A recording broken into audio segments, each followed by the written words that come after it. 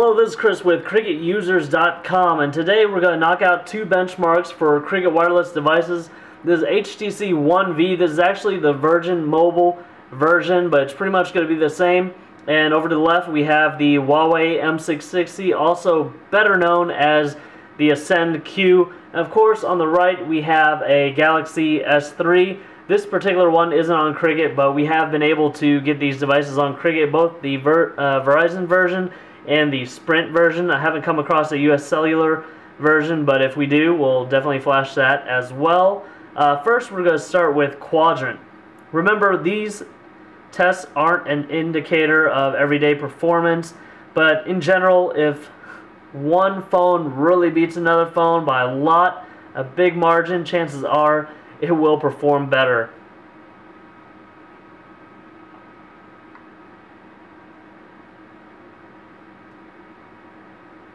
So I will run these tests twice. The first time I'll let you go all the way through. The second time I'll just read out the results.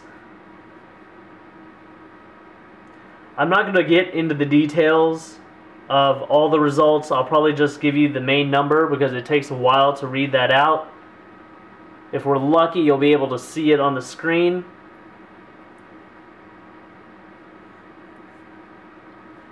You are going to be able to notice that the Samsung Galaxy S3 pretty much blows these devices straight out of the water. But that's one of the great things about having Cricket Wireless, is that a lot of the times you do have the choice to use a flash phone. Of course, if you're a Pago user in an area that isn't considered a home market for Cricket Wireless, you probably won't be able to use a flash phone. But for most of the prepaid users, you will.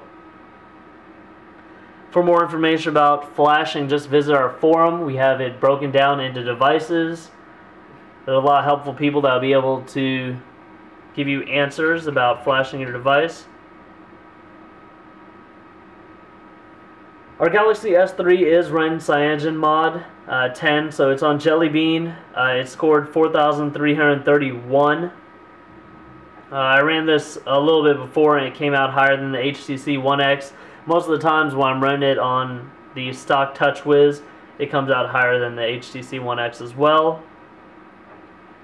And you can see the HTC One V has already moved over to the graphics test, while the Ascend Q is still running some of the other tests. So it is much faster. It does have a 1 GHz processor. And it came in a little bit higher than the HTC Desire HD and the Samsung Nexus S with a score of 2,068, which is less than half of what the Galaxy S3 wound up with.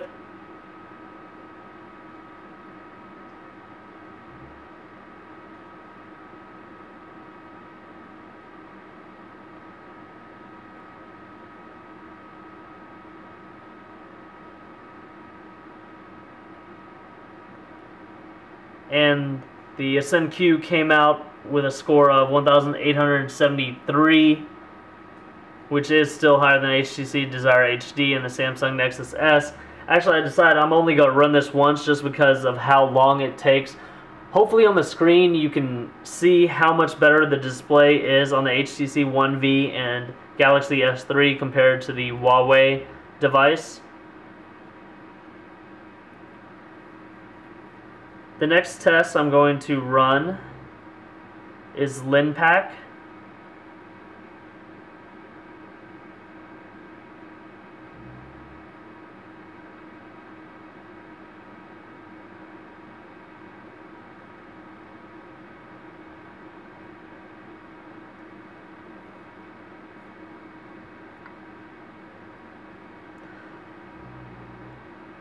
Even though there's a multi-core device, I'm just going to run single thread on all three.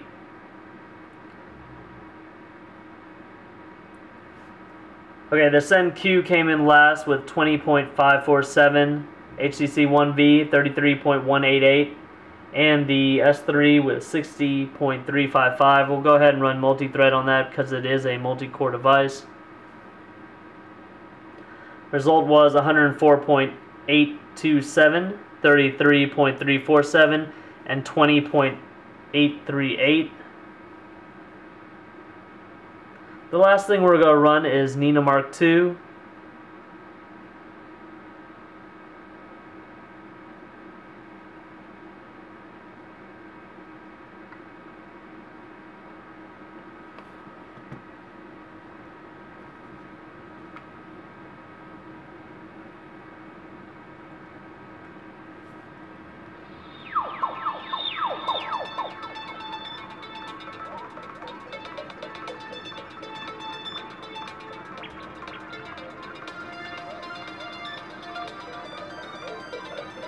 With this test, you should really be able to see the difference in color.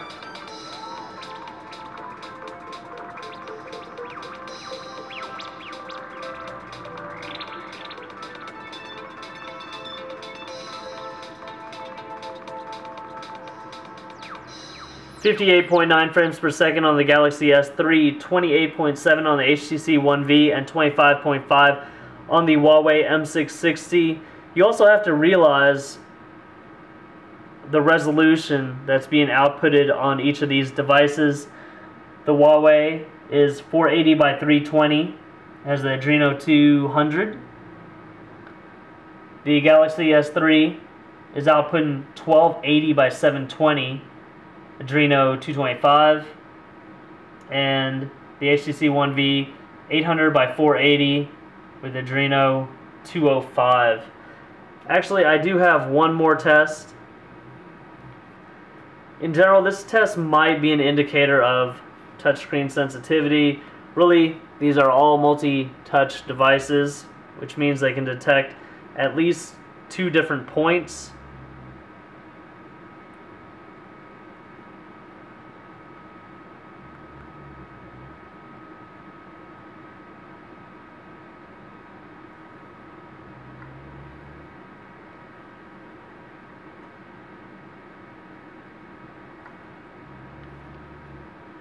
Alright, the numbers on the displays right now are the maximum number of points that they were able to detect.